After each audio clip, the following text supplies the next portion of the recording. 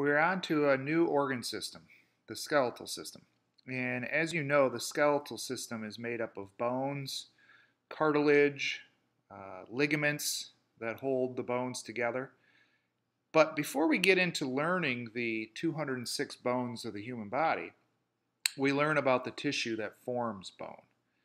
So this module is titled Bone Tissue. And we've talked a little bit about tissues, in that tissues are cells working together, and bone tissue is an example of a connective tissue, where that tissue is largely dependent upon what kind of extracellular matrix it has. A single bone, though, contains more than just bone tissue. A single bone contains cartilage. It contains some of the dense connective tissues. It has epithelial tissue in it. It has blood vessels, so it has blood in it. It has adipose tissue. It has nerves, so there's nervous tissue. So a single bone is actually an organ. It's many tissues working together. But this PowerPoint talks more about the bone tissue component and how this bone tissue is maintained, what it needs to be healthy and strong, yet flexible. So we're going to get into more of the tissue level in this PowerPoint, and the next topic then will be actually learning all those bones of the human body. But let's begin by talking about some of the important functions of our skeletal system. I think we know that bones provide a support, a framework for the body. It helps maintain a structural component of the entire body. It protects a lot of our internal organs. The obvious one that comes to mind is your brain is protected by your cranial cavity of the skull.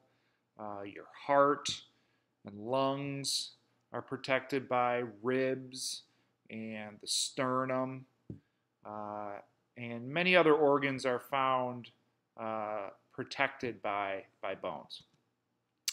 Obviously, bones are moved using muscles, so skeletal muscles move the bones, which then will assist and cause the body to move. Bones store a lot of minerals. The two most abundant minerals found in bones are calcium and phosphorus. So what bones can do is store these minerals, but then also release them when necessary. So one of the most important topics we're going to talk about in this module is the ability of bones to help maintain blood levels of calcium and phosphorus. So if you go a period of time without consuming enough dietary calcium, your bones will make sure that that calcium level in your blood is adequate, so the bones will release calcium into the bloodstream. If there's high calcium, the bones will then take this calcium out of the bloodstream and store it. So that's a really important topic that we're going to be getting into in this module. And then another important topic is production of blood cells. So blood we cover a lot more in A&P 2, but you can already appreciate our bones in this process called hemopoiesis. Hemopoiesis is the production of blood cells. We produce red blood cells, we produce white blood cells, and we produce platelets in tissue called red bone marrow. The last function is the bones also have a large amount of fat in them. You don't think about bones as being a place to find fat, but there's a number of adipocytes inside bone, which we call this kind of cluster of adipocytes yellow bone marrow or yellow marrow.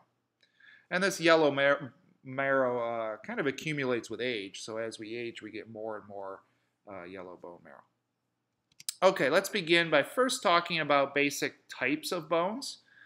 This is one way we can categorize a bone, just largely based on its shape. You have long bones. So long bones are longer than they are wide. Long bones are typically found in your appendages, your arms and legs.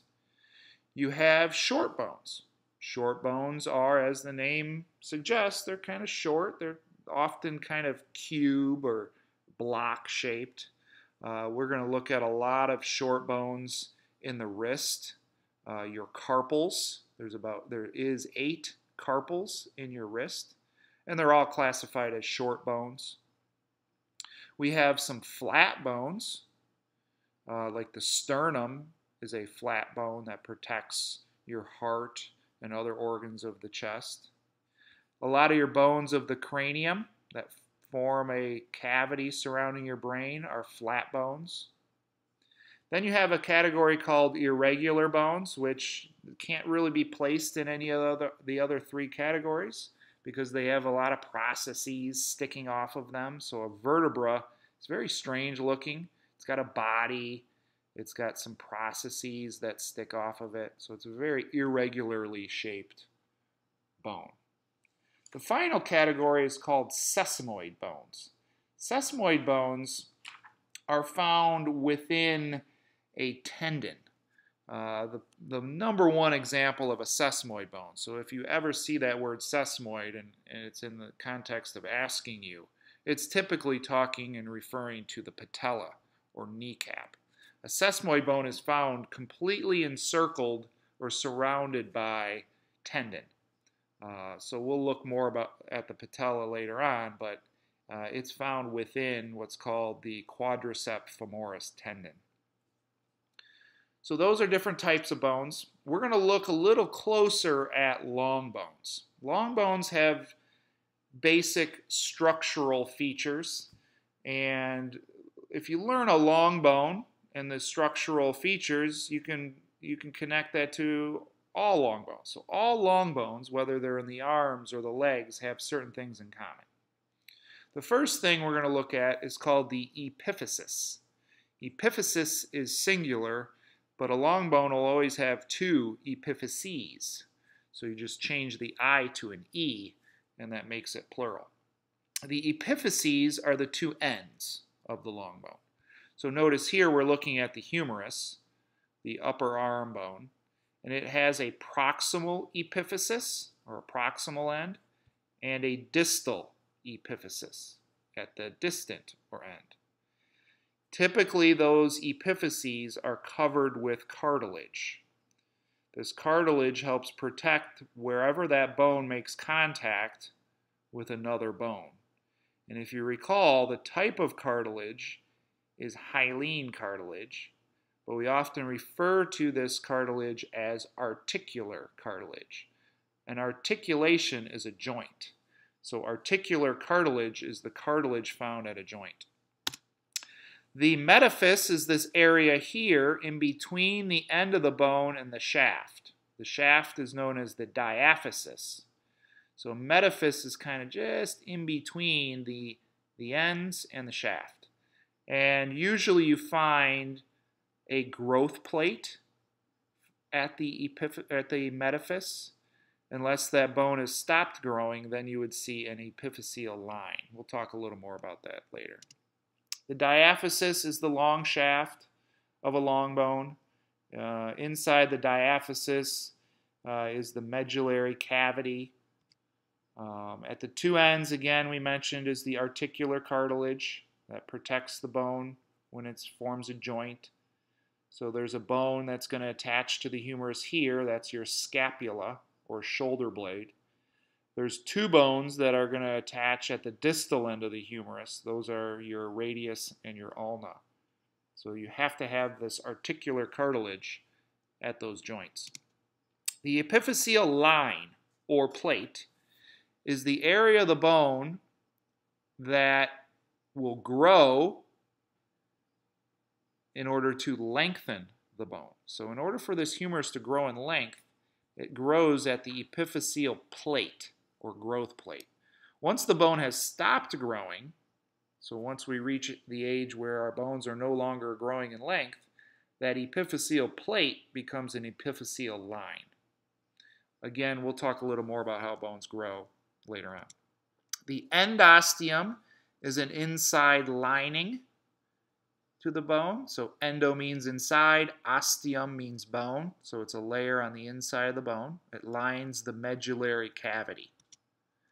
The periosteum, peri means surrounding, is the layer surrounding the outside of the bone. Notice it looks as if both of these have been kind of peeled away. So endosteum and periosteum. Compact versus spongy. These are the two types of bone tissue.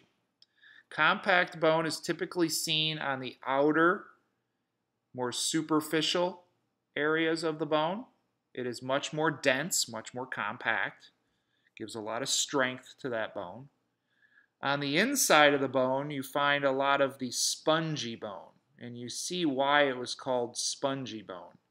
Kind of looks like a sponge. This is bone tissue in there, so it does provide a lot of strength, but it has the little spaces, the little pockets in it for bone marrow. So there would be bone marrow tissue found in all these little spaces in the spongy bone. We'll talk more about compact and spongy bone later on as well. So you have bone marrow, red bone marrow found in these little spaces.